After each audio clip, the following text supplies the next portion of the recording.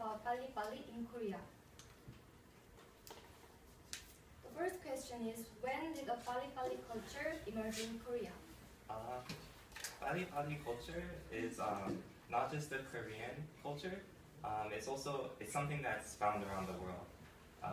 The reason why people see Korea so much as Pali is because, in terms of modern history, it's the most it's the most quickly improving country in terms of modern history.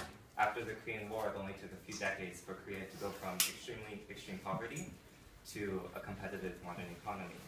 But if you look back before Pali culture, starting around Park Chung-hee's time, you can see Pali culture when Japan colonized Korea, and when Japan, for its own purposes, forced Korea to improve itself very quickly.